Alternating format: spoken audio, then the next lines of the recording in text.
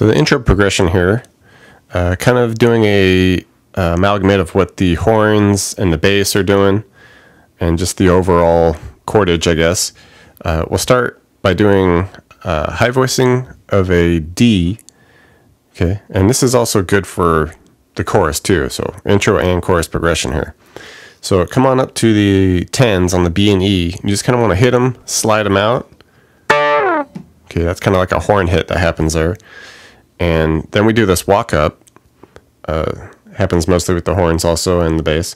It would be C, and do it this style here where we go 3 on the A, 5 on the D and G with the B there.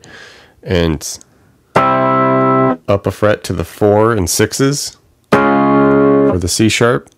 And then finish on the 5th fret here for the D on the 5 and 7s. Okay, so we're... Okay, the walk up that happens is with the bass. So just do a couple of A chords quickly. To B chords, 2 and 4s. To C.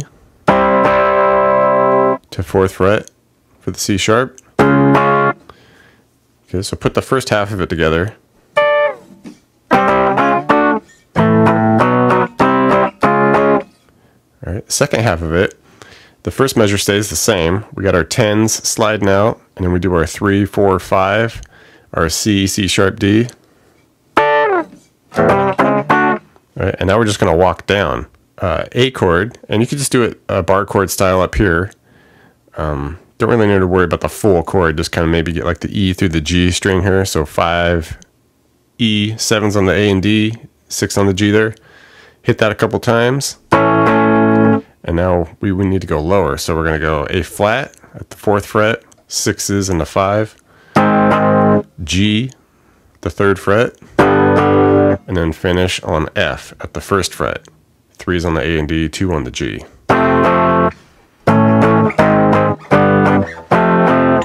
Alright, so kind of like take that riff, and then we do a walk up, then the riff, and a walk down.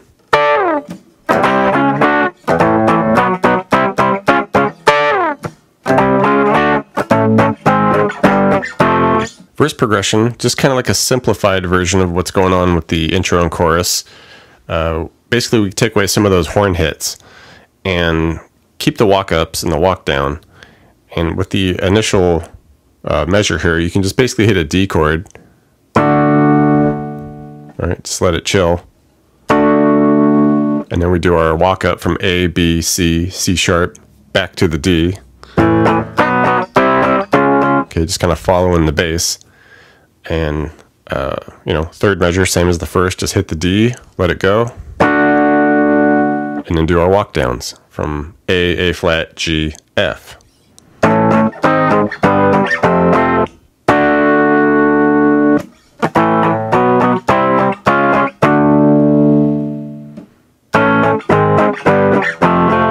Pre-chorus section. All right, just some timing dynamics here, really. Go to a G chord, and you can do it like the open style, because we're going to stay in this area. So just a couple G's, just strum 2 of them, kind of close, just, and then to a F, and just let that F finish the measure. All right, from there we go to a couple of E chords, just like we did the G.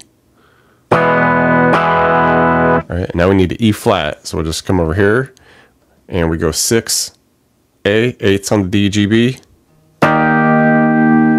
Let that ring. And then we get these 3 attacks, kind of like with the horns on the A chord. So just 5th fret there, 7, A and D, 6, G. All right, so the timing would be something like...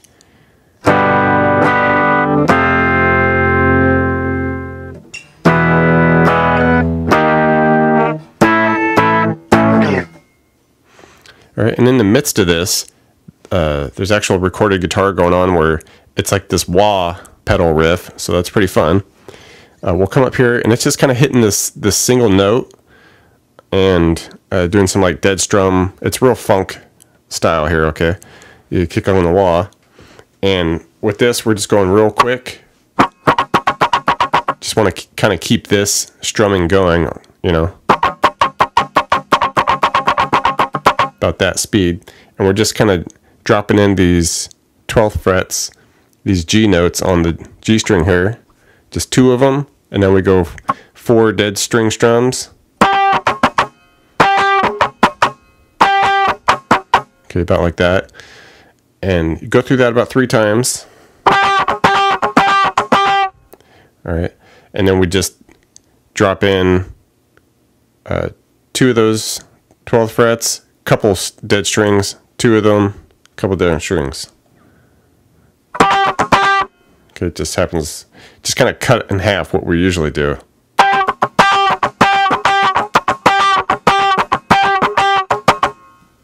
right, and in the midst of all this, we need the wah pedal just kind of going right with it, right on tempo, just back and forth.